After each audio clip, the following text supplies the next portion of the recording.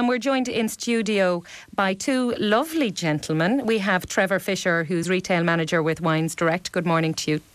And we are also joined by John Eustace, who's going to review some movies for us today. Good morning, John. Morning, Clara.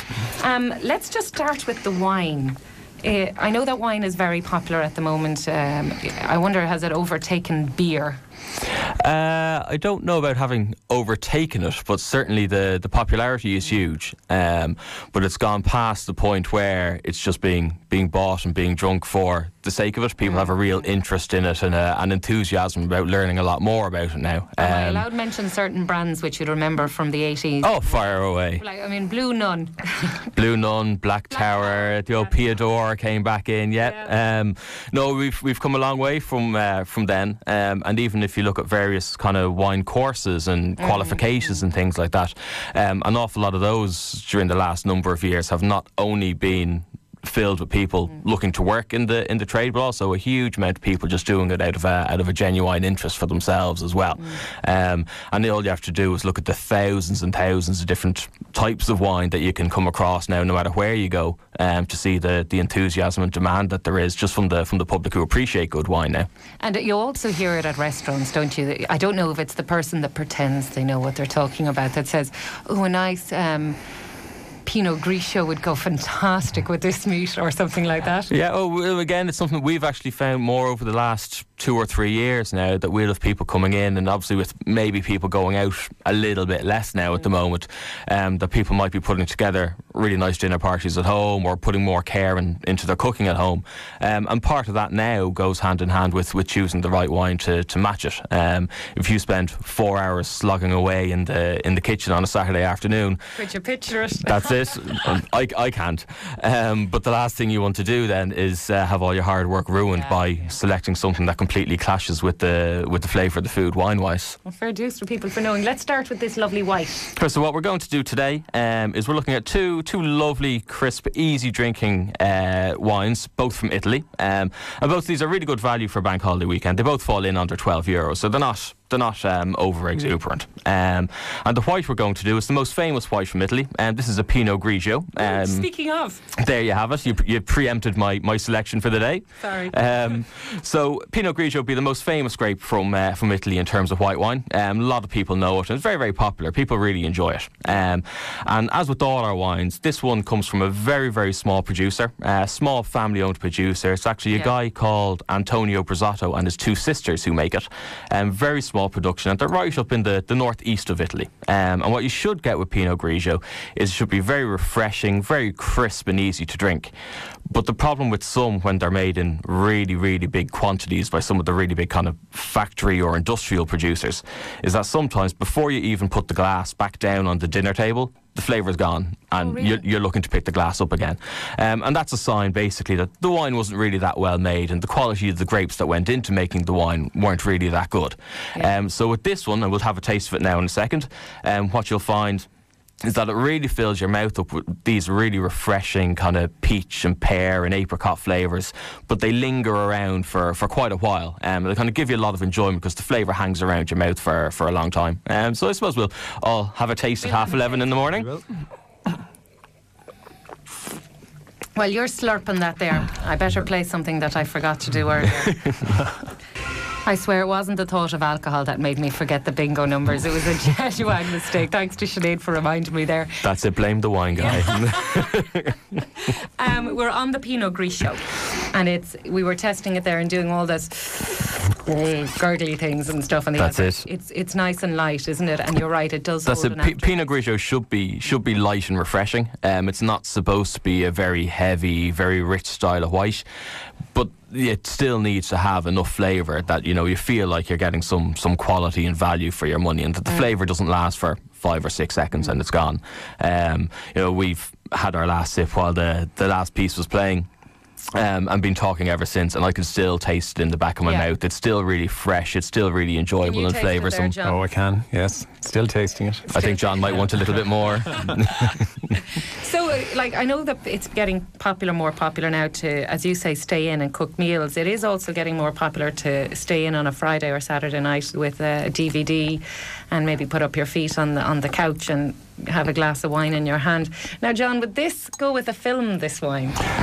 I think it would go with a takeaway in a film very well, to be honest. Yeah. I think more and more people are staying in now, or you do hear more often that people are staying in, drinking a little bit before going out to the pub, just to kind of keep the costs down.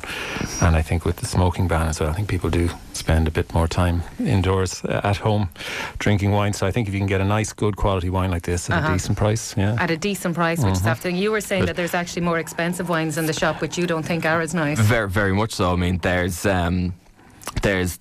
oodles, anything from €9 to €90 and above. It's all a question of finding your own taste and finding what you enjoy. Because if you like a particular type of wine and then you buy something completely different with a completely different flavour, it might be 5 times the price. But if it's not to your taste, then you're still not necessarily going to enjoy it. But the likes of this San Simone Pinot Grigio, it's such a crowd pleaser. It's really universal. And if you're going to sit down and have a glass of wine on its own or with light food, it's something that's soft and easy to drink, but still has lots and lots of quality about it. It's probably too easy to drink, and by the time the film is over, you'll be a little bit tipsy. What films have you been to see, John? Okay, well, we've 2 to talk about this week. Horrible Bosses, which opened in the cinemas last Friday, and Captain America, the First Avenger, which is opening tomorrow. And which one are we going to start with? We'll start with Horrible Bosses, please. Okay, will I play it? Yep. You want one? It's 8:15 a.m. It's 18-year-old Scott. If you want a promotion, you gotta earn it. Did I tell you that Harkin tricked me into having a drink at 8 o'clock this morning? Unless your boss isn't sexually harassing you. See if this thing is working. Oh, I can make out our little friend right there. Stop it. Ooh, Shabbat Shalom. Somebody's circumcised. You know, yours doesn't sound that bad. We need to trim some of the fat. What do you mean by trim the fat? I want you to fire the fat people. You can start with Large Marge. Marge, can you come in here, please? What? I thought he was going to give you a promotion. Yeah, no, he is. I have decided who I want to be our new vice president of sales. Me. What do you say? Nick, please, we're in the middle of a meeting. Sorry. That's all right. I'll just attribute this to your drinking problem. You would have to admit our lives would be easier if our bosses weren't alive. You can fire Professor Xavier. You mean Hank? Creeps me out, rolling around all day in a special little secret chair. I don't care how bad our bosses are. We're not murderers. This little sweetheart right here My fiance. is going to get a peek at my little photo album. You did all this while I was unconscious? That's my favorite. I'm in. Let's kill this bitch. Oh, that was a bold word you left in there, Johnny, but we'll say nothing. How was that film? That was out last week, am I right in saying? It came out last Friday. Yeah, I think it's doing very well since it came out. I think it's very enjoyable. It's very easy to watch. It's a pretty good comedy. Don't want to be too critical about it. Oh no, that means that you didn't really enjoy it. Well, no, I think comedies are strange in that what some people think are funny, other people don't find so funny. It's definitely got a lot of good things going for it. It's got a great cast: Kevin Spacey, Jennifer Aniston, Colin Farrell, Jamie Foxx, Jason Bateman. And it's weird that you do get a comedy with such a good kind of quality of cast. So I think it definitely has that going for it. It's a story of 3 friends who all hate their bosses, and they decide after one unpleasant incident too many that they want to basically get rid of them. So it's Kevin Spacey's very good in it. He's kind of a sadistic, kind of control freak and nasty kind of character. And he's good at sadistic and control freaky, isn't he? He does it very well. He's got the voice and the personality to match it.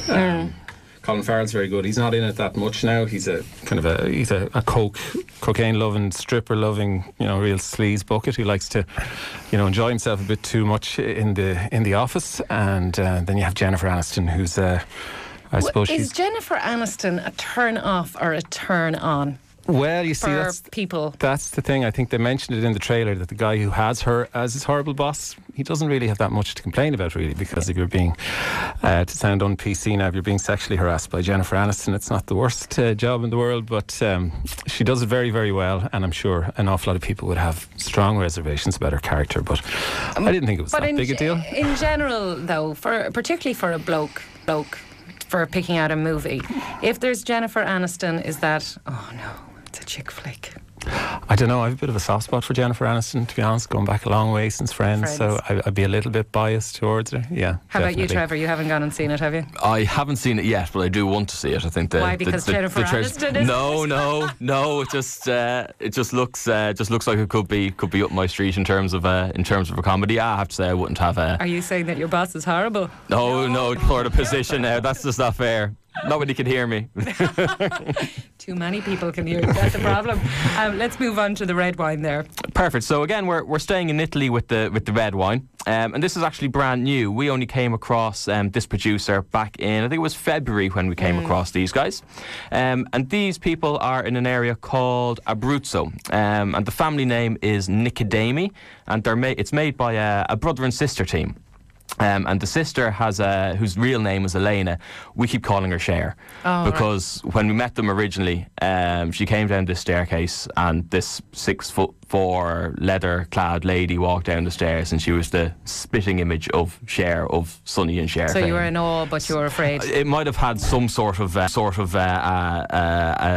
impact on the selection procedure. Now it might have clouded judgment a little bit. I can smell this already, by the way. Yeah, I think this is super. This is actually this is my wine of the month. I have a real soft spot for this one. Is it pricey? It's not. Again, it's under €12.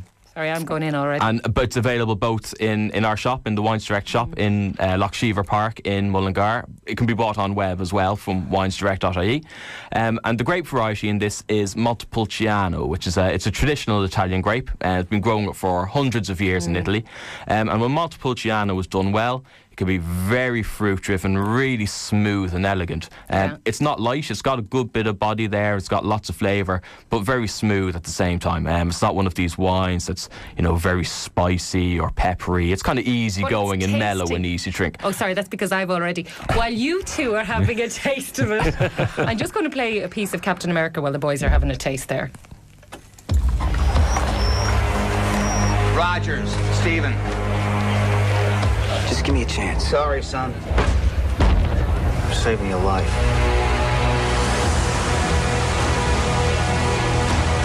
General Patton has said that wars are fought with weapons, but they are won by men. You just don't know when to give up, do you? I could do this all day. Is to create the greatest army in history. I should be going with you. Look, I know you don't think I can do this. This isn't a back alley, Steve. It's war. But every army begins with one man. 5 tries in 5 different cities. I can offer you a chance. He will be the first in a new breed of super soldiers. Why me? Because the weak men lose in value of strength, lose in value of power. That wasn't so bad. That was penicillin. We are going to win this war because we have the best men. Now, Mr. Stark. Nay, will personally escort Adolf Hitler to the gates of hell. Wow, that sounds intense. Oh, it's dramatic stuff altogether now. Is it action-packed all the way, start to finish? It's pretty much, yeah. It's the latest Marvel film, so I think it's the 4th superhero movie of the summer after Thor and X-Men and the Green Lantern. So it's nothing really I haven't seen before. It's from Marvel Studios that have brought us Hulk and Spider-Man and Iron Man. And it's about the creation of Captain America. He starts off as Steve Rogers, who's a small... A wimp. If you want to say it like that. But he's a small guy. He wants to get into the army, and he tries over and over again, but they won't let him in. Set during World War II, until eventually his courage and his pluck are noticed, and he gets drafted into a super secret government program. Gets injected with a serum. De-wimpified. He's de-wimpified in this amazing machine. I was thinking about it actually on the drive up, that if you could actually get one of these machines that you could walk into, press a few buttons, and you came out looking like this guy, I tell you, you'd be a millionaire overnight. Absolutely. I have heard that 99% of the female population will think he's quite dashing. He is, and he gets touched straight away. The minute he comes out of the machine, the first thing a girl does is touch his biceps, which from a man's point of view, I have to take issue with that now.